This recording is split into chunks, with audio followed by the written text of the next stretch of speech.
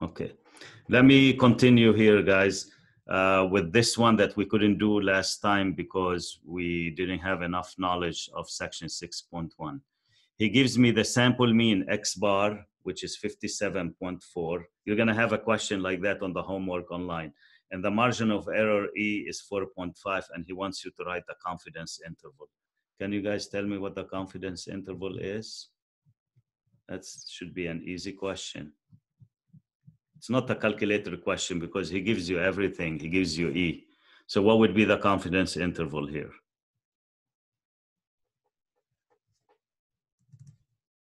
Yes?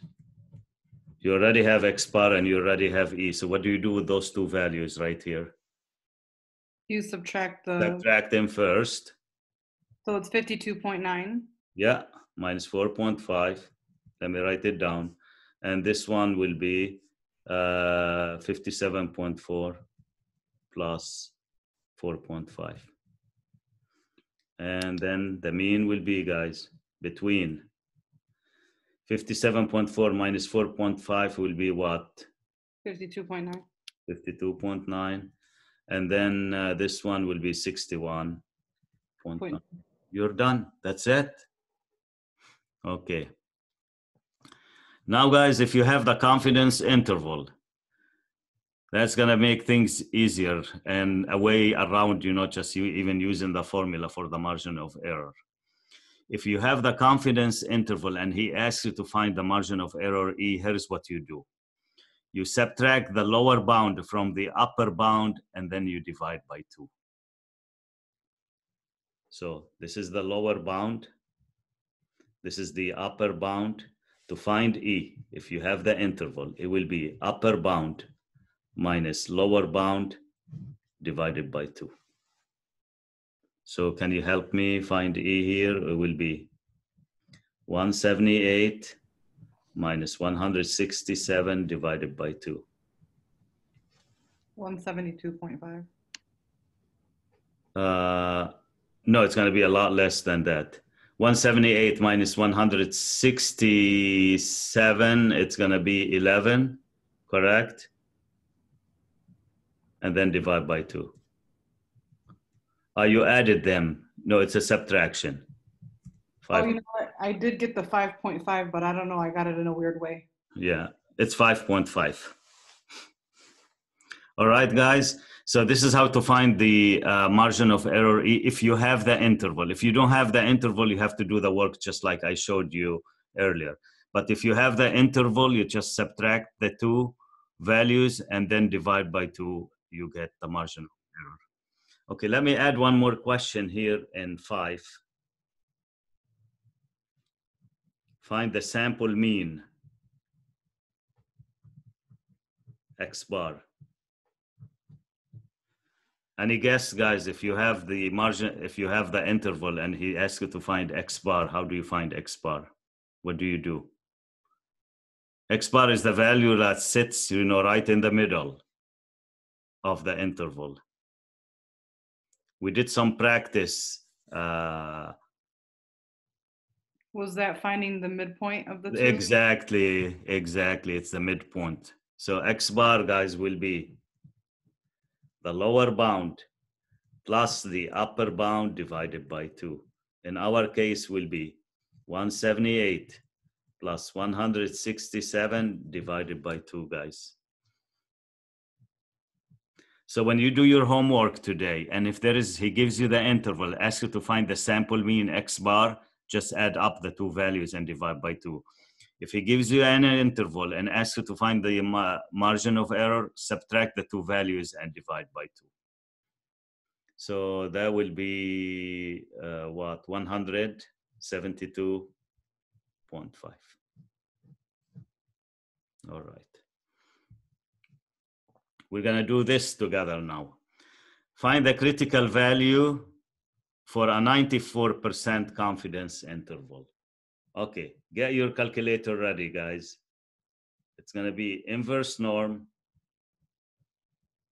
Okay, who would like to help me out here and tell me what's the area to the left right here? It's a 94%.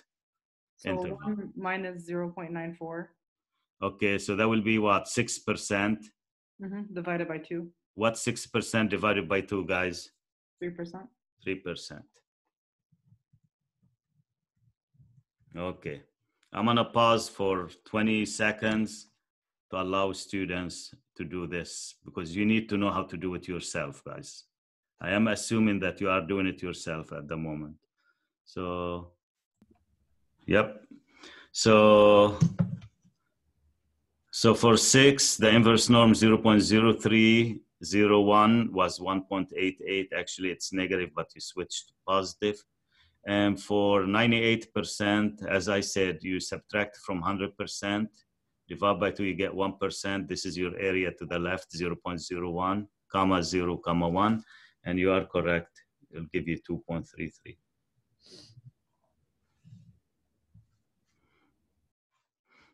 Okay, we discussed this before, guys. What happens to the confidence interval when we increase the confidence level? Does it shrink or widen? It widens. It widens. You see, increase in the confidence level comes at a cost. Your choices are going to be a lot more right now.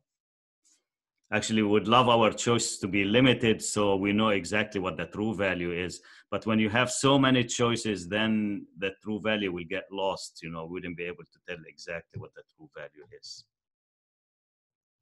And let me give you an example why it's good to have a lower confidence level. If I tell you guys that your proportion, your percent of the test score, or your progress in my class is going to be between 60% and 80%.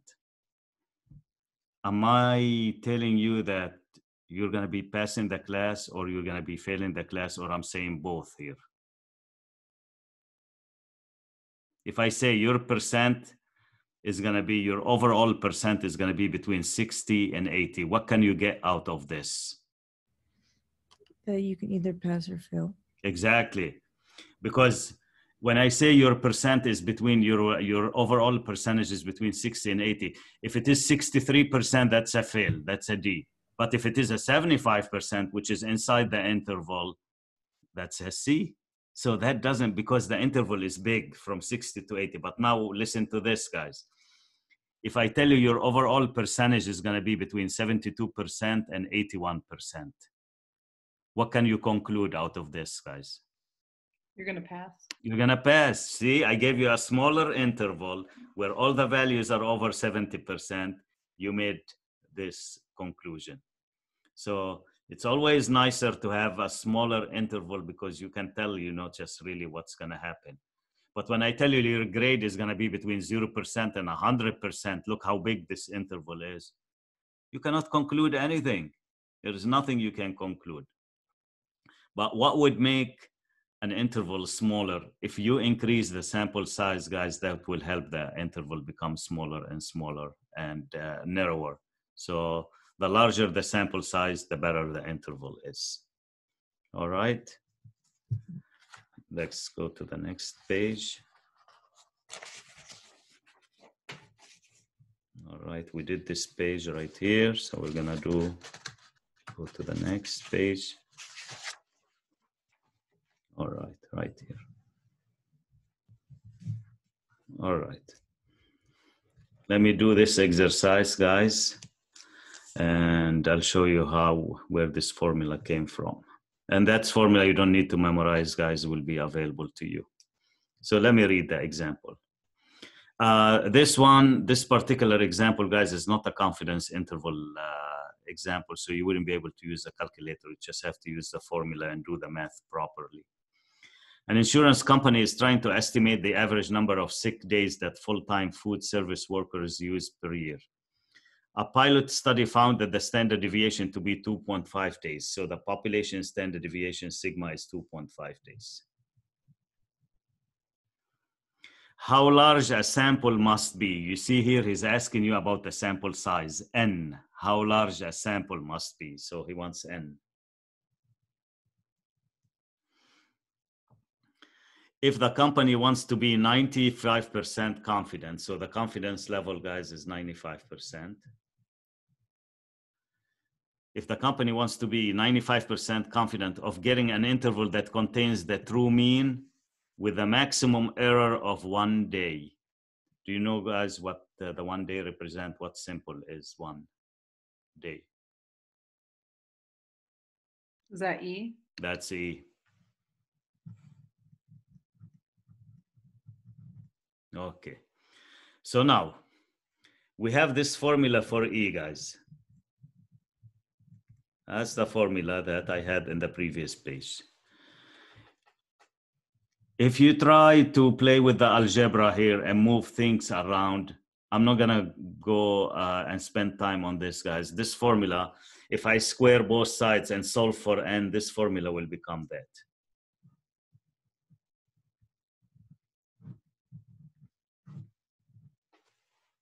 It will become n equals zc times sigma divided by E squared. So if he asks you for the sample size, guys, you will need to use this formula. You will need ZC, you will need sigma, and you will need E in order to find n. Let's see if he gave me what we need. Did he give me sigma? Yes, he did. Look, this is sigma, and I have sigma. Did he give me ZC? No, he gave me the confidence level, but from the confidence level, I can find Z 95%, which you guys just did to practice exercise with me earlier. Did he give me E? Yes. So all you need to do, guys, is to find ZC at 95%. Would someone remind me how to find Z at 0.95? It's gonna be inverse norm. Okay, I'm waiting, guys. What do we do with the 95%? 1 minus 0. Subtracted from what? 1. 1, which is give you 5%. And what do you do with the 5%? Don't forget to what? Divided by 2. 2. Okay, so that will be 0.025, guys. 0.1. And actually, guys, for 95%, if you don't want to do the work, it's already given to you right here.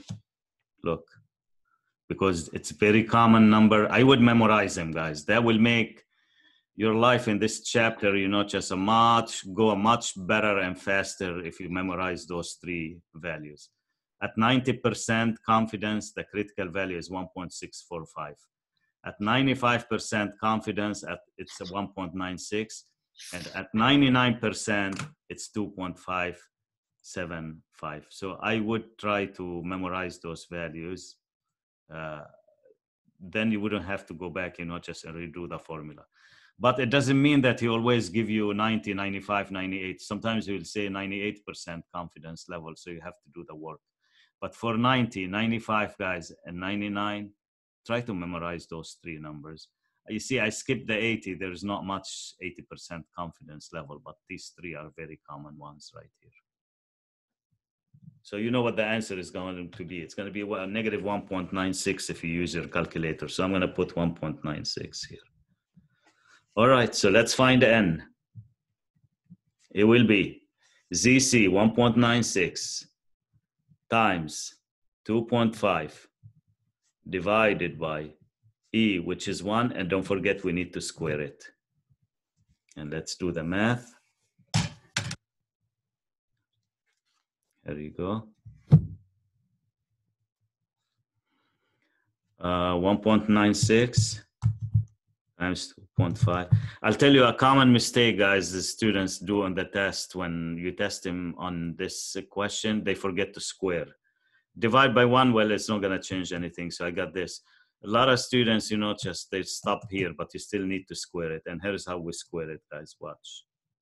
Square right here and put 2. Or you can put 4.9 times 4.9. 24.01.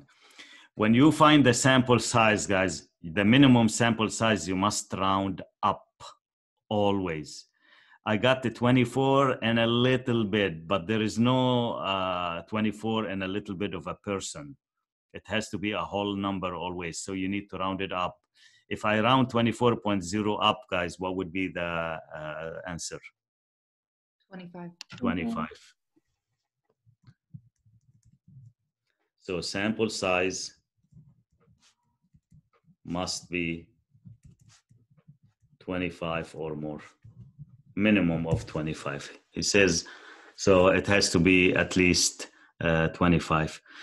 When I do this as a multiple choice, I put 24.01 as an answer, and students should not select this answer because you cannot have a sample size number of people as a fraction, guys, or as a decimal. It has to be a whole number. Always round up. The only case when you don't round up if you get the whole number here. It's very unlikely to get the whole number, so just round up most of the time. Any questions? Okay, we're gonna do this exercise together in the book. So I had, and have your calculator ready, guys. Let's do it together in section 6.1. Just to show you, this section is very straightforward. And it's number 36 on page 306, which I'm going to show you right here.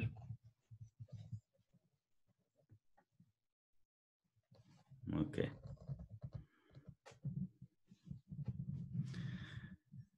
It's a page 306 in your e-text online. In 36 randomly selected seawater samples. So write down, guys, N is 36. The mean sodium chloride concentration was 23 cubic centimeters per cubic meters. That's X bar. So X bar is 23. Assume that the population standard deviation is 6.7. So sigma is 6.7 per cubic meter. And what is the question? You don't see the question, but it's right above. In exercises 35 and 36, you are given the sample mean, the population standard deviation. Use this information to construct a 90% and 95% confidence interval for the population mean. Interpret the results and compare the width of the interval. So let's do this exercise together. So again, guys, N is 36, X bar is 23, and sigma is 6.7. And he wants a 90% confidence interval and a 95% confidence interval. We're gonna do both using technology, the TI-84 calculator. So I'm gonna move this aside, put this aside and do it along with you. But I'd like you to help me, guys, and use your calculator to get those intervals. So let me get a blank page and let's do this together. Here we go.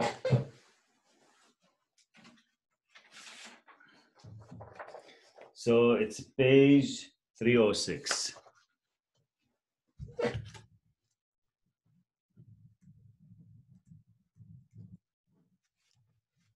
Page 306, and it was number 36. So he gave me a sample size of 36 with X bar equal 23, with sigma equal 6.7. 6.7, and he wants 90% confidence interval,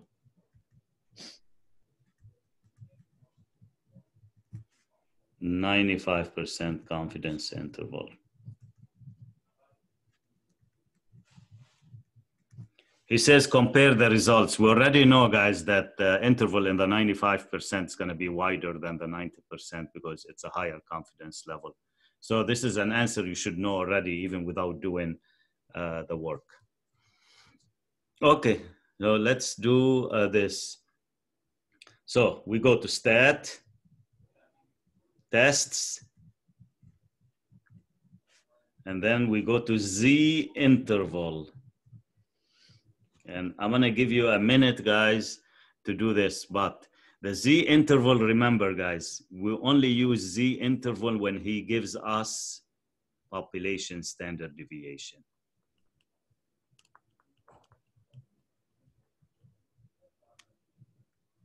So let's take a minute, find me the 90% confidence interval, and then go back and do the 95% and write them down. So I'm gonna pause the recording for 1 minute here. Okay, Look how simple it is to do this. So I'm going to turn the calculator on. Stat, tests, Z interval. Okay, sigma is 6.7. X bar is 23. N is 36. And confidence, let's do the 90% first. Okay, I got mean between. Let's round to 2 decimal places. So 21.16 and 24.84.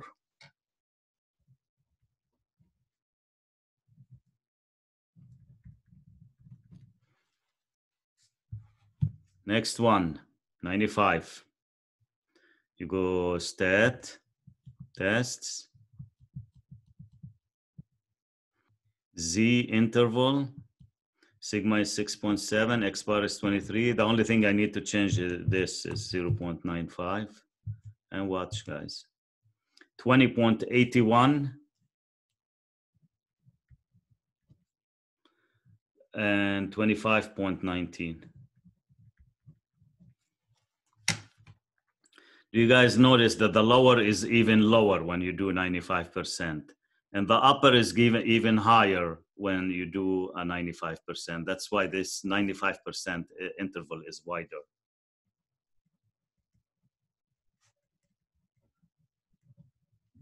Okay. Now he asked us to interpret our answer in words. So this is what you write, guys, for the 95%. With 90% confidence. Now you're writing for a reader. We can say, or you can say, you put we can say or you can say, that the true mean,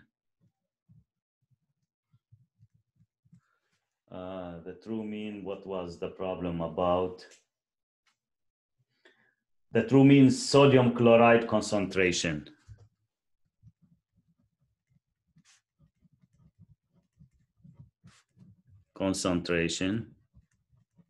Was between,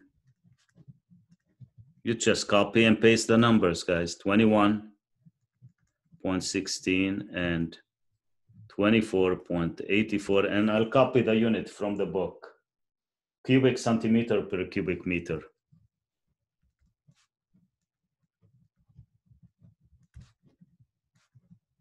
So just copy and paste. And that concludes the question. This is very much it, guys, in this section, that what you need to know is to find confidence interval for the population mean, given this sample size, given X bar, given sigma, the population standard deviation, and given the confidence level. Do you guys have any questions here? When writing the answer, you wouldn't need to include the 95% in it? Oh yeah, for the second part, you have to do another step, because these are two questions in one. Actually, you won't see in the book, you're not going to see a lot of problem where he asks you 90 and 95% at the same time. But these are two questions in one. So you can write with 95% confidence. That's a different statement. You can say that the true mean, the true, guys, means the population mean, is between, and now I'm going to have to copy those numbers, 20.81 and 25.19 cubic centimeter in cubic meter, per cubic meter. This question, guys, is an excellent summary of the entire section. This is pretty much it. What we're going to do in the next section, guys, he doesn't give us the population standard deviation, but instead of the population standard deviation, he gives us the sample standard deviation, S, which is actually the more common case in real life. Because in real life, we don't know much about the population. We know information from the sample. So 6.2, I would say, is a lot more important section than 6.1. But you're gonna notice, guys, because you learned section 6.1, you're gonna see how straightforward this section is. We're just gonna continue using the calculator, but different formulas.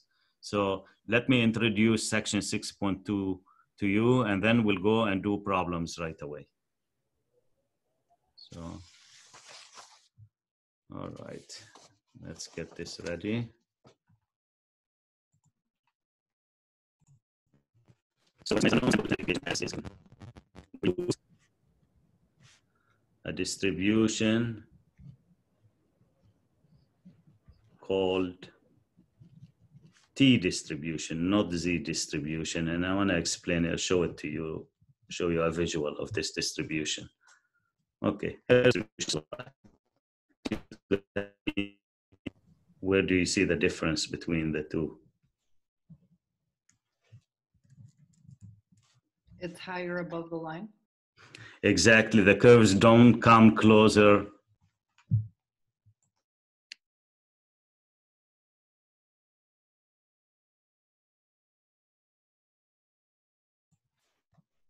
All right. My microphone stopped working for a second. Now it is working. So the difference goes, look guys at the tails. They're a bit thicker than the Z distribution. And the tails will become less and less thicker as the sample size increases. For example, let's say N is 10 in this one, the sample size is 10. If I make the sample size 20, you will get something like that. And I'm gonna show you that in the book. Now, if you make the sample size as 30 or higher, it will become very much the normal distribution, the Z distribution. So the thickness of the tails at the bottom, it changes with the sample size. The larger the sample size, the less thicker the tails are. The smaller the sample size, the wider, just the gap between the horizontal line and the curve. The area under this curve, guys, is the same as this one. It's 100%. The total area under the curve is 100%. The value in the middle is the value of the mean, which is 0. So it's the same thing as the Z distribution. But the only difference, guys, that the tails of the distribution, they're not as close as to the horizontal line as the tails of the Z distribution. Let me show you a visual from the book for this distribution, guys. Here you go. You only need to know about it once, and then I start mentioning the T distribution. Here it is, right here. Okay. He doesn't put sample size, he puts degrees of freedom. Degrees of freedom, guys, means sample size minus 1. So if the degrees of freedom is 2 here, it means the sample size was 3. If the degrees of freedom was 5 here, the sample size was 6, and so on and so forth.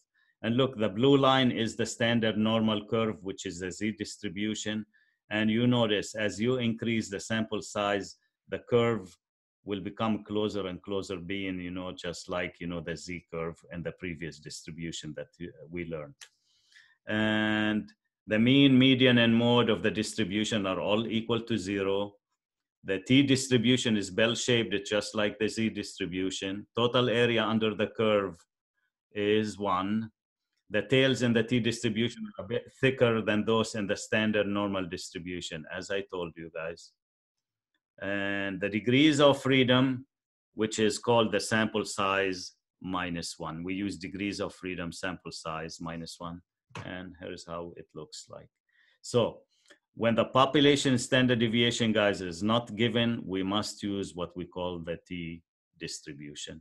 And I'm gonna take you right, just into an example and how to work this out. You're not gonna see a big difference between the previous section and this section. All right. So we will be using a T distribution here. Okay, let me go back to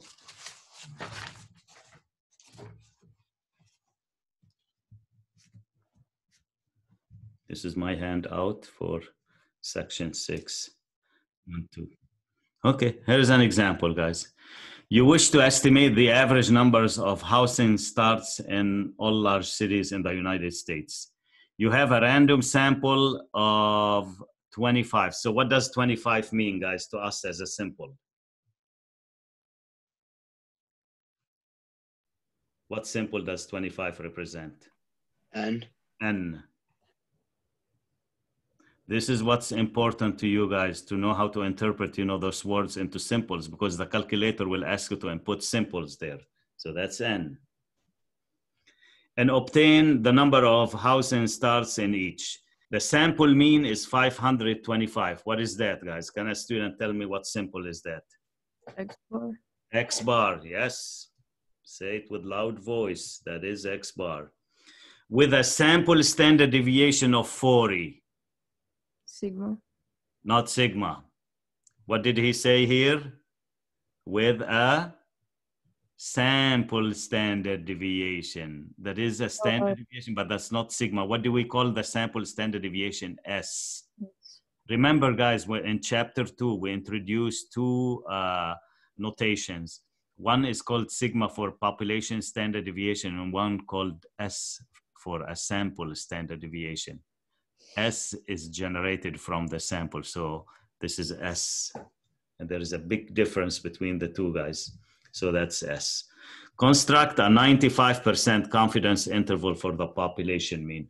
Okay, let me walk you through this. So N is 25. Let me write them down. X bar is 525. S is 40, and he wants what? 95% confidence interval. So C is 95%. Okay. Please pay attention to me, guys, doing this two ways, by calculator and by hand. And then I'm going to do it by hand first, but then I'll show you how to use the calculator. In the previous section, we did this. It's going to be the same.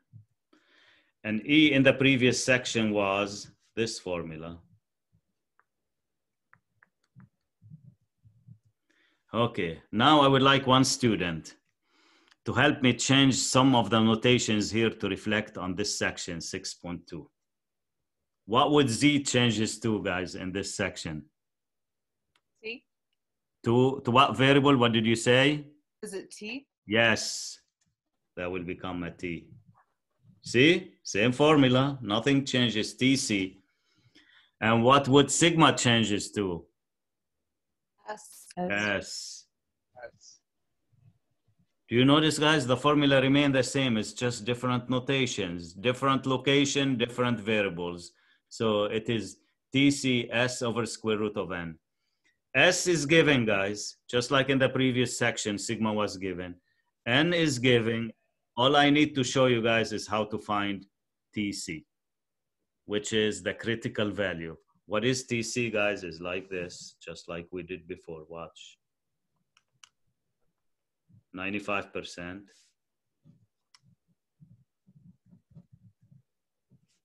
This is TC. Did you notice, guys, the curve that I make is a bit thicker curve, just to show that we are working with the T distribution here. So again, guys, the area here will be, what would be the area here? Can you guys help me? Isn't it 100%? 100% minus the 95% will be what? 5%, and split it up, same thing. So this will be a 2.5%, and this one will be a 2.5%.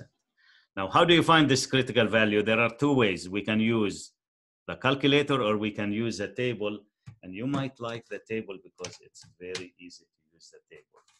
And let me show you this table, guys. I will communicate this table to you as soon as we finish the lesson today. Okay. Do you see, guys, the title? What does it say here? Table 5, what? T distribution. So this is section 6.2. T distribution. Okay. What's the confidence level, guys? 95. 95, watch me. Okay, sample size is 25. I said the degrees of freedom is the sample size minus 1. So what would be the degrees of freedom be? 24. 24. Watch, guys. Look, this is 95 right here. And let me look for 24. It's right here. And I'm going to put the menu bar away from me here. And here we go. 95. There you go, right here. 2.064. See how easy it is to use the table? Just pick the confidence level and pick the degrees of freedom and see where the vertical line and the horizontal line meet. It's 2.064. When you do your homework problems in section 6.2, guys, this table is gonna pop up. You can use it, or you can use the calculator, which I'm gonna show you in a second how to use the calculator. Okay, so it's 2.064. So TC is 2.064 using table 5. Okay, let's find E. 2.064, guys, times the standard deviation S, which is 40, divided by square root of 25. Okay, let's do the math. And we shall have the interval. 2.064 times 40 divided square root of 25, guys, is 5. So I get 16.51.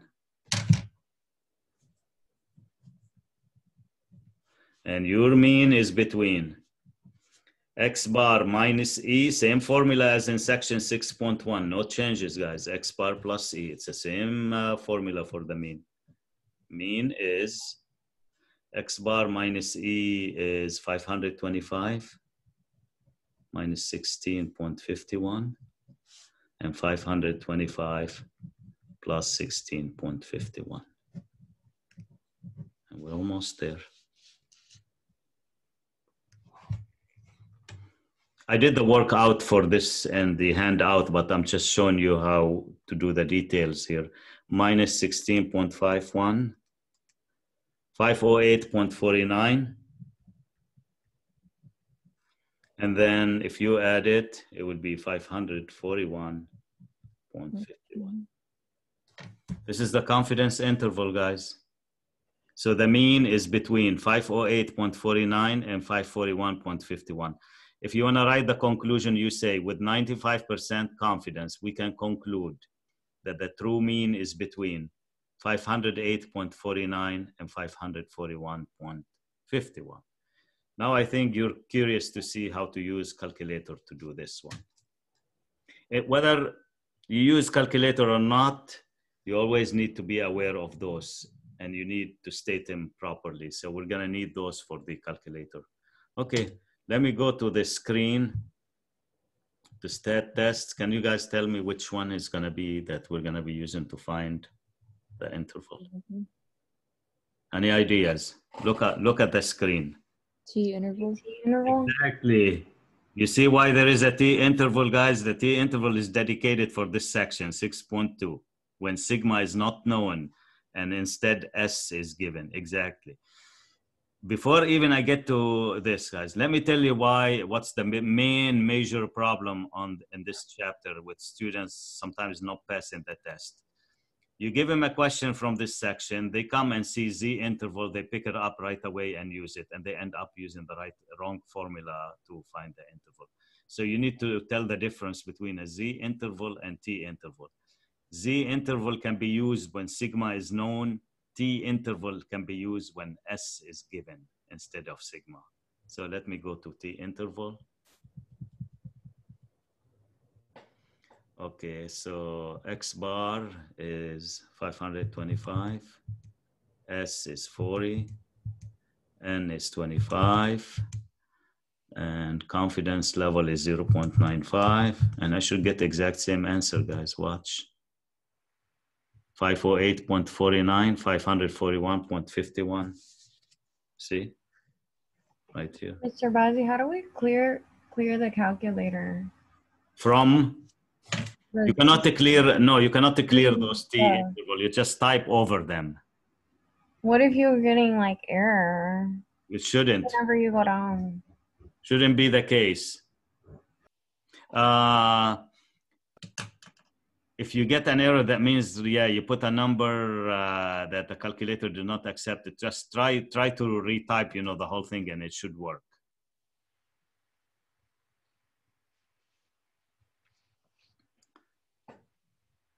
I mean, there's always an option to reset your calculator, guys. In the worst scenario, let me show you. That's probably that's a good segue to this. You can always reset your calculator, and watch how. Second, and then the plus sign. And then you see where it says reset in number 7 and defaults. And again, reset. It will warn you before you do it, because you'll be losing everything. And then see, now your calculator is cleared. It's so that's an option for everyone. Yeah, sometimes you could be doing some work, guys, at night, and then something goes wrong. Well, the best thing is just reset this calculator. All right. So now let's continue with this section. We're going to do this exercise together.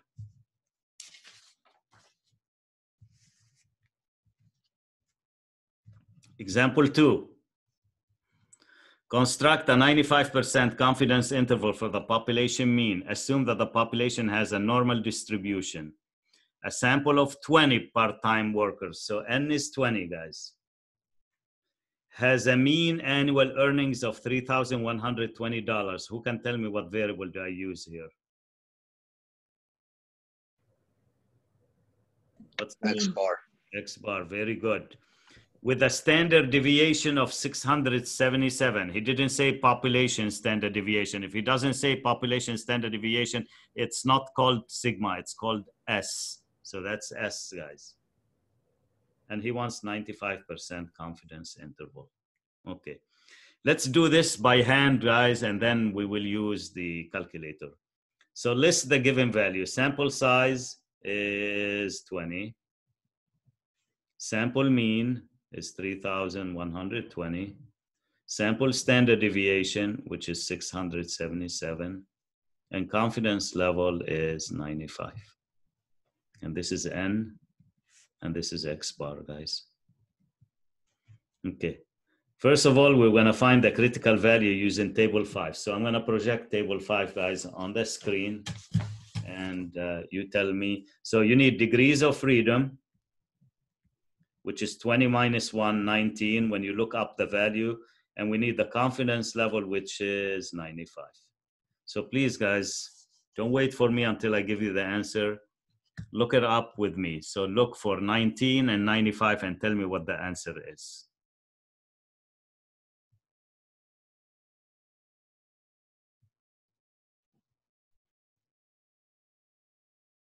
$2.093. 2.093. Does everyone agree, guys? Look, 95, 19, 2.093. You are correct.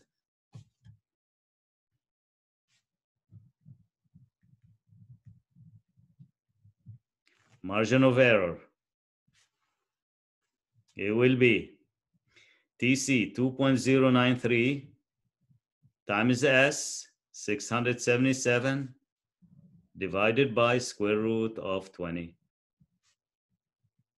And you're done. Once you find the margin of error, subtract it from the mean and add it to the mean, and that should give you the answer. No one asked me how to find the critical value TC using the calculator. You can do it on the calculator without using the table, which I'm going to show you in a second.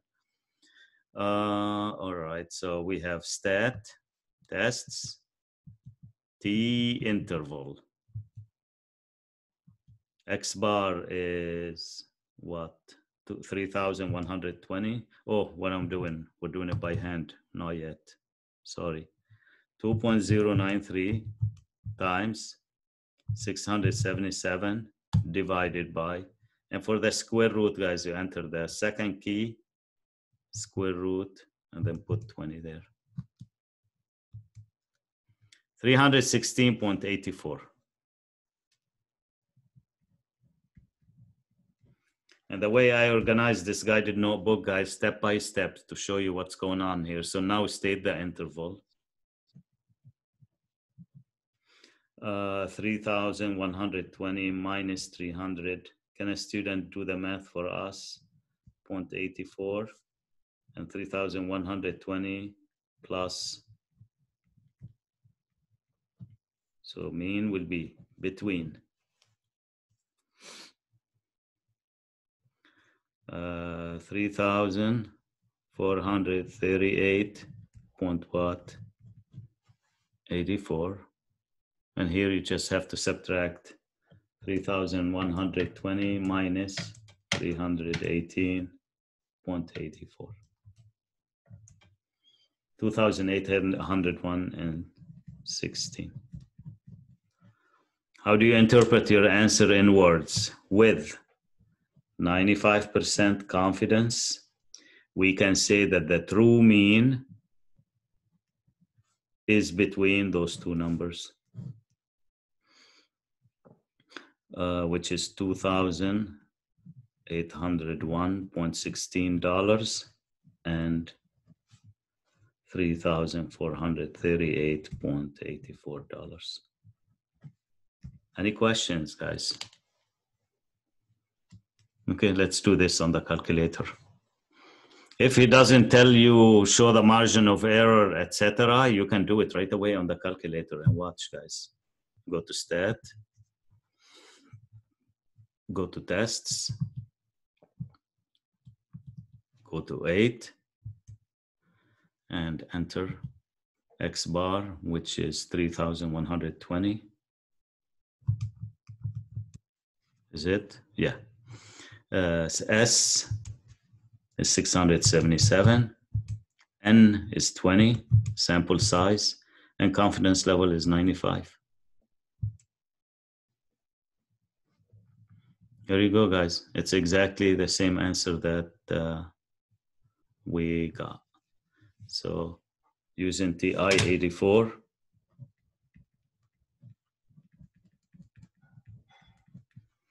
go to stat, tests, and then T interval. You guys can walk out of today's session knowing the difference between T and Z. I think that would be good. That's going to help you a lot. Okay. Well, the numbers are slightly different when it comes to the sense when you do it with the calculator versus by hand. Yeah, it didn't. Yeah, we did better with the doing. Yes, that's okay. And you know, when you do your work in my math lab, we will take this into consideration. It will not. But because we did it by hand, we got probably more accurate answer. But if you round, but did you notice if you round this to the nearest tenth, it's going to be 0.8, and if you round this one to the nearest tenth, it's going to be 0.2. So it will be exactly the same answer. Okay. Let's do number 3 together, guys. And then I'll show you how to find TC using the calculator after.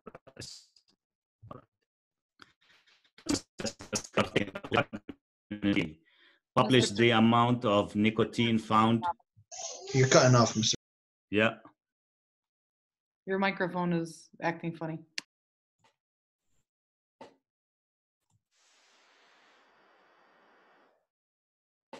What about now, guys? I can hear you. Good. All right, let's continue. So, example 3. To help consumers assess the risk they're taking, the Food and Drug Administration, FDA, published the amount of nicotine found in all commercial brands of cigarettes. A new cigarette has recently been marketed. The FDA tests on the cigarette gave a mean nicotine content of 26.1 milligrams, so X bar, and a standard deviation of 2.9. What is this simple, guys? S. S. if you're debating between S and sigma, guys, if he doesn't say population standard deviation, put an S. It can't be sigma. It is an S. And that's going to make a big difference, because if it is an S, you're going to be using T interval. If it is an sigma, you're going to be using Z interval. There is a big difference between the two, guys. 2.9 milligrams for a sample of N equals 9. So I put N equals 9 here. The FDA claims that the mean nicotine contents exceeds 28.9 milligram for this brand of cigarettes. And their stated reliability is 90%. So they did, just a study at 90% confidence. What they're accusing, just this tobacco company, they're saying that the amount of nicotine exceeds 28.9 milligrams, which is the cutoff acceptable number of nicotine in the cigarettes. The tobacco company can get in trouble, just if this is the case. They're asking us if we agree with the claim of the FDA. In order, guys, to agree or disagree, guess what we need to find first? We need to find never mind, actually. Okay, how would you prove whether this claim is valid or not? We can find a confidence interval for the amount of nicotine in this new cigarette and see, and then we can use this interval to determine whether the FDA is right or wrong. So the first thing, guys, is we're gonna find a 90% confidence interval. You tell me why 90%? Because the FDA says their stated reliability is 90%. So they're 90% confidence of their of what they say, only 90%. So the sample size, guys, N. The reason why I put this exercise there to show you how we can use confidence interval in real life, how the FDA uses confidence intervals. So N is 9. Sample mean X bar, guys, they say is 26.1. Standard deviation S is 2.9. And the confidence level is 90. Okay. I'm gonna do this with the calculator right away. So use TI-84 and T interval. So let's do this together, guys, please, to find the interval here. Stat, tests, and I'm gonna put, I'll make this visible to you guys, your input, and we're gonna go to T interval. Okay, X bar, 26.1, S, 2.9, N is 9. This is a small sample size, which is not good anyway, but that's what we have, 0.90. Any question, guys, before I hit calculate? That's what we have. Enter. Okay, so I got 24.3 and 27.9. I'll write them down on the next page.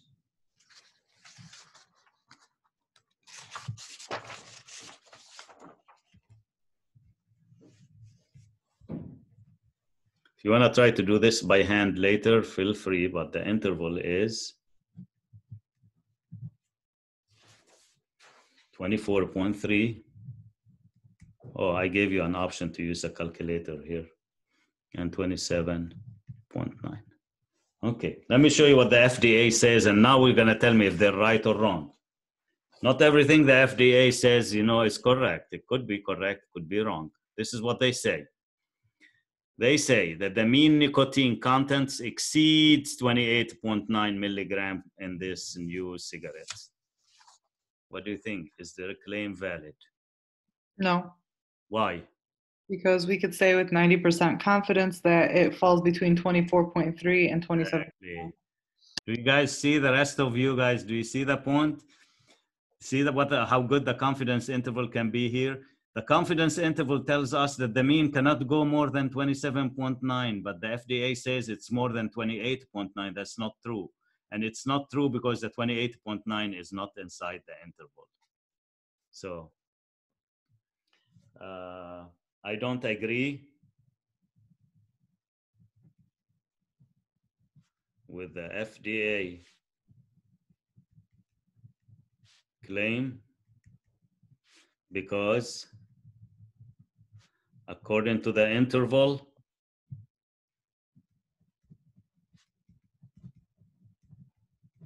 the amount of nicotine cannot exceed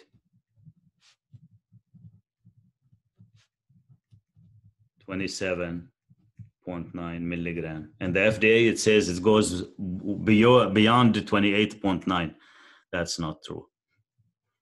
All right, guys. One more. Now, what I like it to do, he gives you a data set. We don't have a summary of the data. We don't have the mean and the standard deviation. We have the actual data set, and you are asked to find a confidence interval for the mean. So your first task, guys, is to put this data in L1. Once you see a data set, guys, right away go to L1 and put the data in there. So let's do it together first of all. Stat, here's how you do it. You go to stat, edit, and start entering data. You see, I reset my calculator so it's nice and clean here. And put 2, 3.2, 1.8, 2.9, 0.9, 4. Then we'll read the problem after we input the data. I mean, whether we read it or not, we have to do that. 2.9, 3.6, 0.8.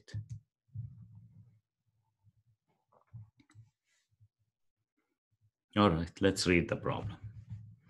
The grade point average for 10 randomly selected junior college students are listed below.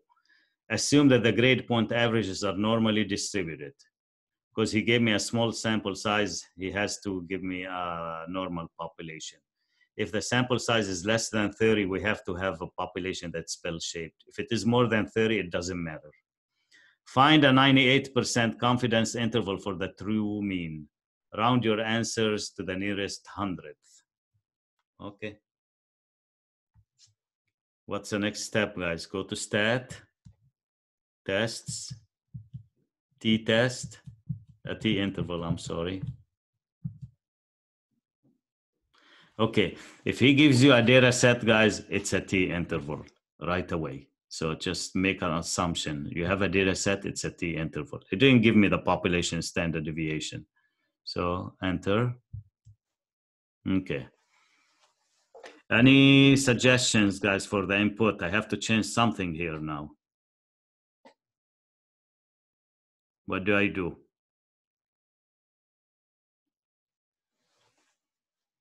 It won't work if I keep it the same as it is because it's asking me for X bar and S. You got to move it to data. Move it to data here. Here you go. And then it's asking me for the list. My list is in L1, which is good. Don't change the frequency, guys. It's always at 1, set at 1. So do not change this at all.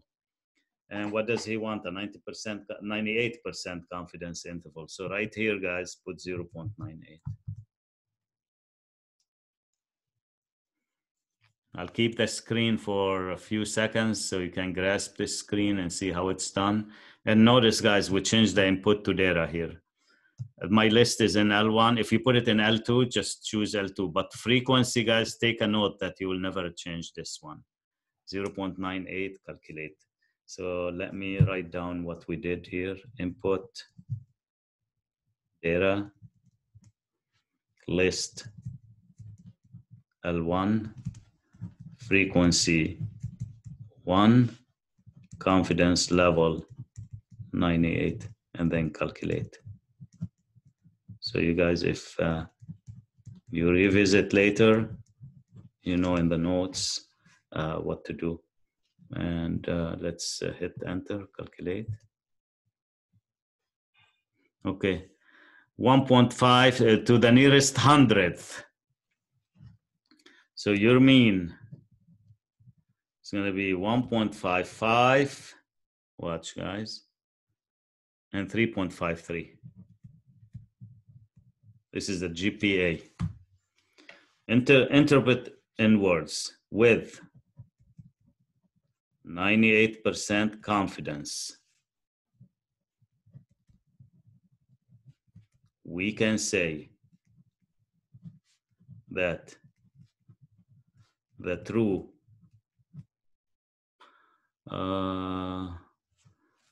grade point average is between 1.55 and 3.53. Does that mean that anything outside of that is considered an outlier? Not for this interval, no, but there wouldn't be very much. Yeah, if you have a 4, kind of like, just there, this is an extreme here. I know you see the 4.0 in there. Now, what does this interval tell us? Be honest with you guys, it doesn't tell us much because the sample size was small. Look how wide the interval. If I ask based on this interval, do you think the class is passing on average, guys? You cannot say the class is passing because less than 2 it's not passing, and it starts at 1.55. So the average of the class could be 1.75. That means it's not passing. And the average of the class could be 2.5, which is inside this interval, could be a C level. Also, the average of the class could be a 3.2, which is also inside this interval. So you see, when the sample size is small, your interval will be very wide. And when it is very wide, you really can't say much, just about it. And that's an example of that. Not only we have a small sample size, but we have also a wide confidence level, which is 98%. Any questions about this section, guys? So the difference between the two sections, in summary, in both you will be asked to find the confidence interval for the mean. If he gives you sigma, you use Z interval. If he gives you S instead, guys, you use T interval. It is as simple as that. And now I'm gonna show you guys, instead of using table 5, how to find the critical values TC without using table 5, but using your calculator. Okay, let me show you this.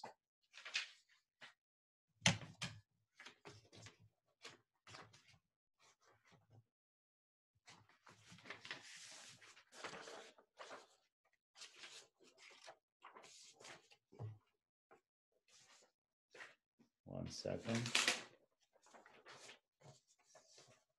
Okay, finding TC.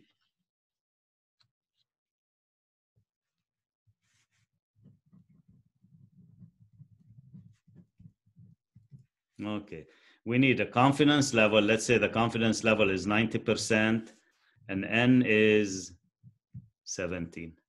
I'm gonna show you how to do it both by using calculator and by using the table. Okay, using the table, guys, help me find it. 90% right here. And you don't look for 17, you look for degrees of freedom, 16. So what would that be, guys? Do you agree it's 1.746? Okay, that's TC. So degrees of freedom is 16. C is 90%. Using table 5, TC equals, oh, I forgot. What was it? Let me look again. 90% and 16, 1.746. Using TI 84.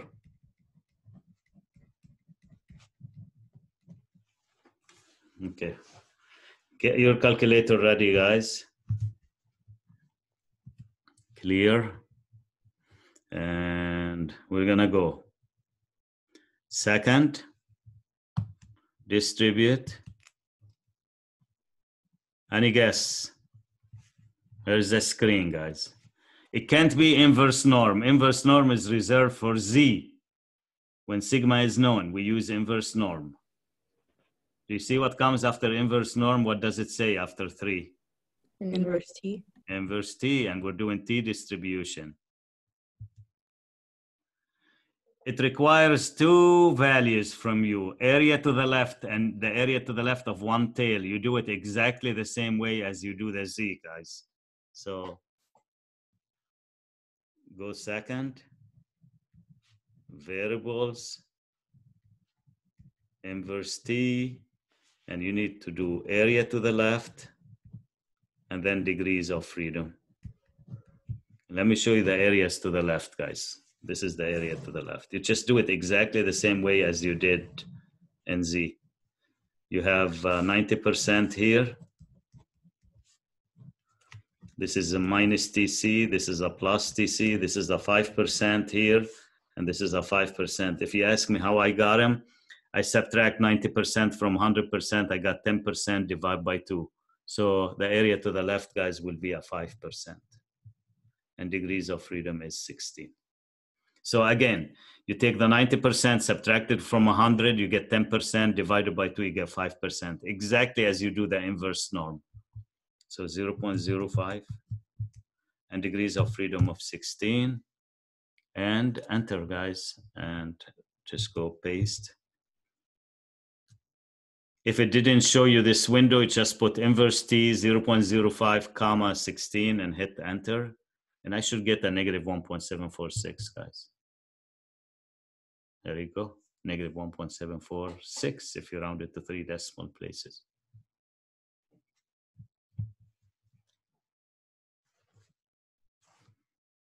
And TC equals 1.746. Let's do one more. N is 12. C is 94%. We need TC, which is inverse T. Okay, can a student tell me what the argument we have to put there?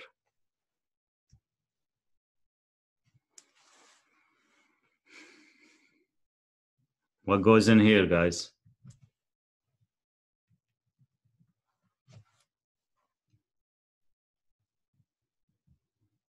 No answer? The 11 and the 11 goes here. okay, and 3%. Yes, 3%. Does everyone know the 3%, guys? It's 100% minus 94%, 6%, and then divide by 2, which is 3%. And TC, let's do it. It's not difficult, guys. It's just matter of knowing exactly what to, 0.3, it should be 0.03. And then 11. And here you go. 2.096.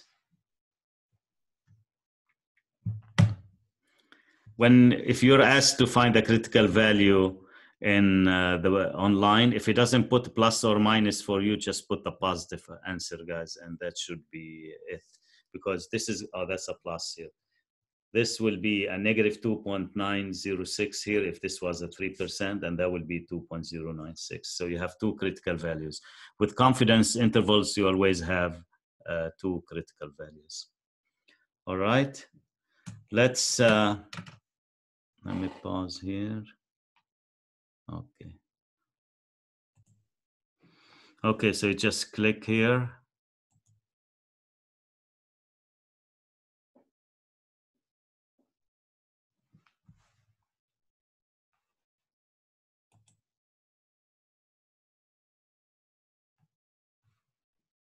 Oh, it didn't do anything. Here you go now. Okay. Do you guys see the sheet with the data in it? Okay.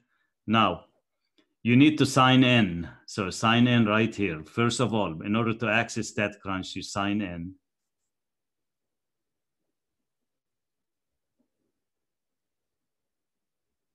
And your username, whatever you use for MyMathLab, MyStatLab, you just do it and click on sign in.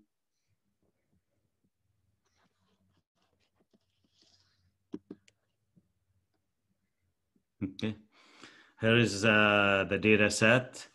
And the first question, I'm asking you to find the mean, standard deviation, median, etc. of the average final. Well, what I'm gonna do, I'm just gonna show you how you can do it, for another column. Let's say the average GPA. So you just go to stat, summary statistics, columns, and I'm gonna do average GPA. So for you guys, you're gonna do average final grade, but I'm gonna do average GPA and just hit calculate, compute. Okay. Look, you get the mean, you get the standard deviation, you get the median, you get the range, you get the minimum, you get the maximum, you get Q1 and Q3.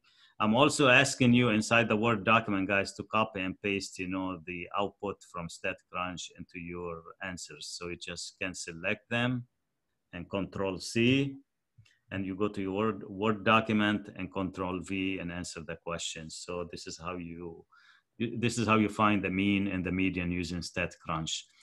And another question, guys, I'm asking you to do a histogram of the average final. But instead of doing the histogram for the average final, I'm gonna do it for the average GPA. So I'm just gonna go to applets. And where does it say histogram? Here you go, histogram with slides. Okay, I'm gonna do it for the average GPA and just hit compute. Then I'm asking you later, guys, to change your bin width, which is the class width. Let's say I ask you here to change it to 0.2, for example. Look, you can move it, guys. Watch. This is 0.2. And then I ask you, after you do this, comment on the shape of the distribution. What do you think of this one? Does it look like a bell-shaped distribution, guys? Yeah. Yeah, so you just say it is a bell-shaped distribution. Look, yeah, it looks approximately, it's not 100% perfect, but it's approximately a bell-shaped distribution. See, look, when you change the slider, what happened. So it's a nice opportunity to learn, how to work with histogram and interact, just with them. Look what I changed the starting point here. Okay. So you need to make a comment, just on the distribution, what you see. And again, for this one, you can copy and paste into your Word document. All the directions are given in there. Then I asked you to do probably a box plot. Let me show you how to do the box plot, guys. It's very easy. See what a box plot says here? And then probably I'm asking you to do it for the average final. So I'm gonna do it for the GPA for you guys. So let me see, average GPA. And if you want a box plot to be horizontal or vertical, you can select that one. I'm gonna do it horizontally and compute. There you go. There's a box plot. You see, it tells us that the data looks symmetric, as you can see. Same whisker from the left and from the right. The median is right in the middle. This is a Q1, this is a Q2, Q3, etc. So you can see, and I'm asking you also to copy and paste this into your project. So you just copy and then paste it, guys. And let me now take you to the actual assignment. Just 1 second. I'm gonna share a screen with you.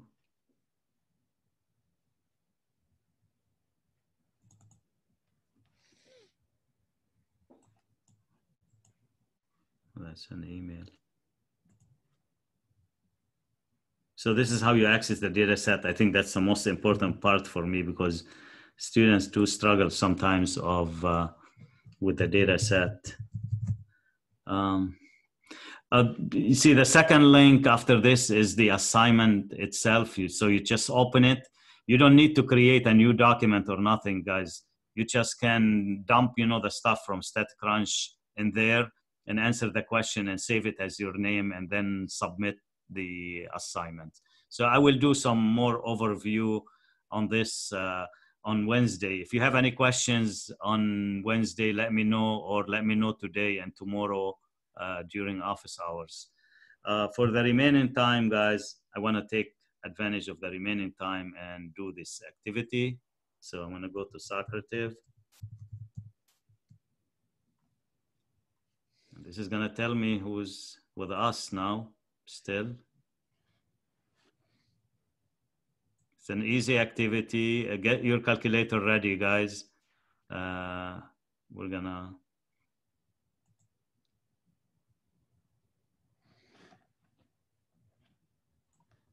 All right, so October 19.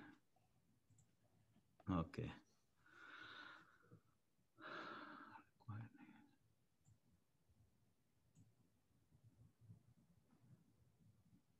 You're gonna see the question feedback.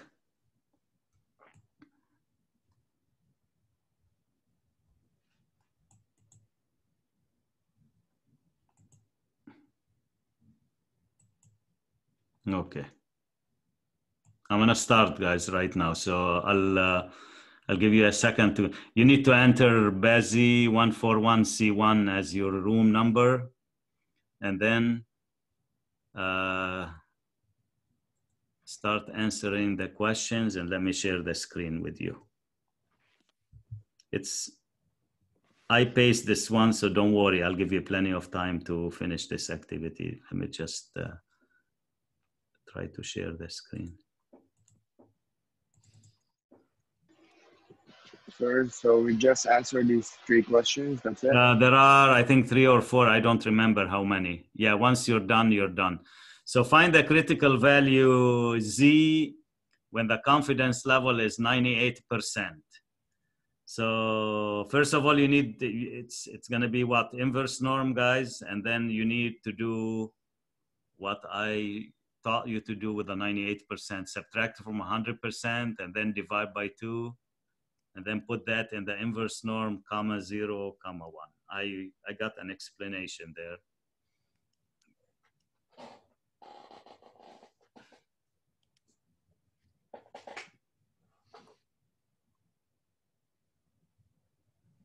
Mr. Bozzi, I have a quick question. Mm-hmm. So for this, were we not supposed to round? For this one, yeah, you round to 2 decimal places. It marked us wrong when We did that. Really? Yeah. Let me see what the answer is. No, you should round it properly. Let me see it. Just 1 second. I'm going to do it. Unless if I put the wrong, mark the wrong answer as a correct answer. Let me see. Okay. Which answer did you choose? I did C, but it told me the correct answer is A. Same. No, it is C. Same here. I'll fix it, guys. It is C, yes. Okay. Sorry about that. Thank you. No, I have to go and fix. So I'm not going to send you a report right away, guys, now, because I have to fix this. Now, guys, tell me something. Can you move to the next question, or you can't? You're waiting for me. Waiting. Okay, good. I just want to make sure that this feature works the way it says it does. Okay, guys, 10 more seconds. I have 2 students who are not active. They're with us, but they're not there. Okay, I'm gonna go to next. Come on, guys, quickly. 1 more, please.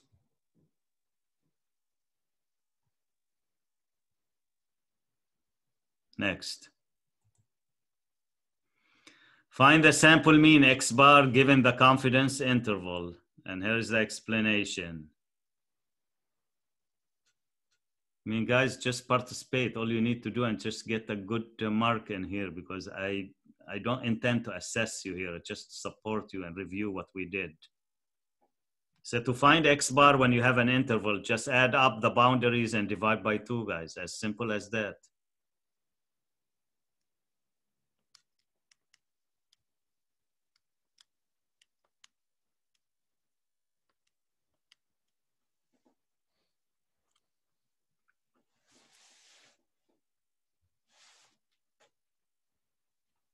Okay, I will stop the recording here so we don't have to make, this video longer than it is.